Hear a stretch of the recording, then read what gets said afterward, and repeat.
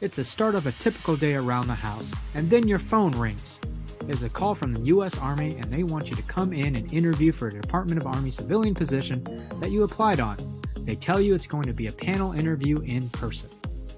You then remember that conversation you had with a friend who works for the Army as a civilian, and they tell you that the interview process is a lot different than a commercial interview.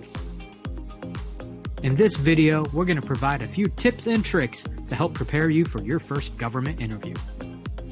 One of the first things you'll want to do is review your resume and gather some experiences that you can elaborate on in your interview. Also, take time to review the position in which you are interviewing for. If you're conducting your interview in person at an Army installation, remember to arrive early and bring all the proper identification to obtain a pass and gain access to the installation and building. Check with your base's garrison page for ID requirements. The first thing you may notice is there just isn't one person that interviews you. Oftentimes there will be a panel with 2 to 3 or even 4 people who will interview you at the same time. At the start of the interview, the panel lead will introduce everyone and go over the rules, which will describe the nature of the questions, how many questions you have to answer, and how much time you have allowed. You are now ready for your first question.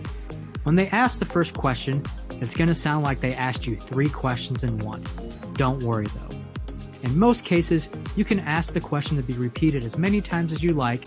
This is a great opportunity to write down the question and make sure you got all the parts. When answering the question, try to use the CCAR model. That stands for Challenge, Context, Action, and Result. Challenge.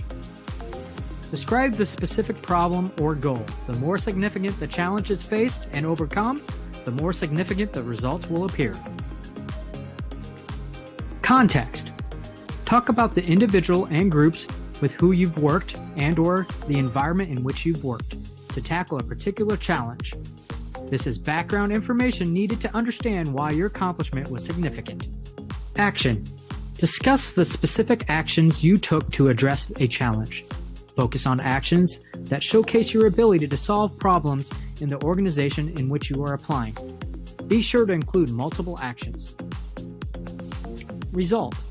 Give specific examples of the results of your actions. These accomplishments demonstrate the quality and effectiveness of your leadership skills. Results can be quantitative and/or qualitative, and of course, they need to demonstrate that you have solved the problem. Using the CCAR model will help hone your answer with information that will fully demonstrate your knowledge and comprehension of the quality that the panel is looking for. Other tips include, be mindful of the time. Be your own timekeeper and make sure you are allowing enough time to properly answer each question. In most interviews, if you have time, you can go back to a previous question and add more context. Just make sure to let the panel know which question you want to go back to. Finally, don't be alarmed if you don't get a lot of two-way communication. Government interviews are typically one-way conversations with little feedback given after you answer. This is normal to keep the process fair to all parties.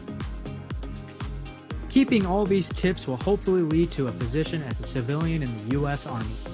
Best of luck to you in your future. We're rooting for you.